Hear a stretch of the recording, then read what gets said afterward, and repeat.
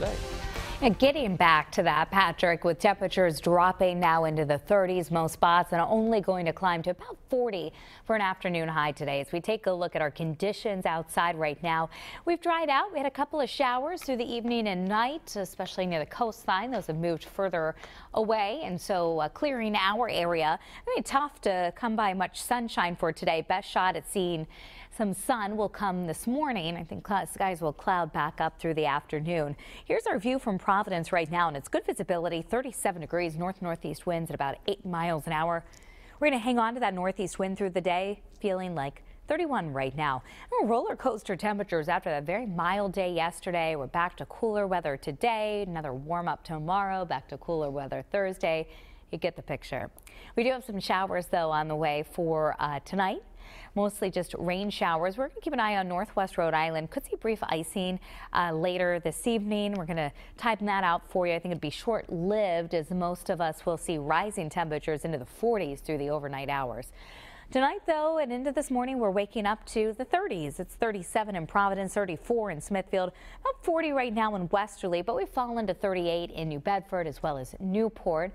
Boston now at 35, add in a little wind, and it feels around 26 in Smithfield, 31 Providence and Newport, and the wind chill right now running at 30 New Bedford. Taking a look at the satellite and the radar, you can see where those showers have pushed further away. Still cloudy skies. Now, these may try to clear out at least parts of our area through the early morning hours, but we are keeping an eye to this precipitation off to our south and west, and it's both rain and snow, and that's going to try to push into our area after dark today. So we're thinking around 5, 6 o'clock we may start to see some light sprinkles or flurries. Here we go with our Futurecast, and this starts us off at 9 this morning.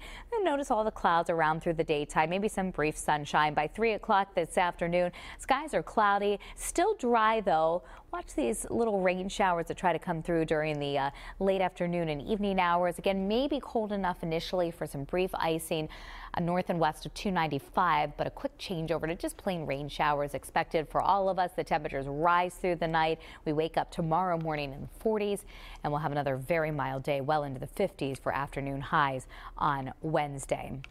Take a look at those Futurecast conditions for today. About 35 degrees at 9 o'clock in the morning. Much cooler but dry. North winds at 5 to 15 miles per hour, reaching a high today of about 40 in the afternoon. Turning cloudy and cooler, maybe some late sprinkles or flurries. Northeast winds at 5 to 15 miles per hour. And overnight tonight, rain showers. Temperatures fall to about 37 in the evening and then rise into the 40s.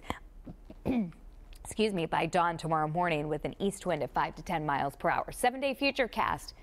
So notice those temperatures all over the place these next few days. 40 today.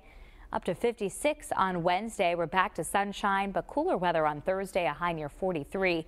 For the weekend, I'm seeing signs of a few showers, maybe Friday night into Saturday with temperatures near 46. Most of Sunday looks dry, but there'll be another chance for showers Sunday evening and night into Monday. It does look warmer than average, though, heading into the upcoming week.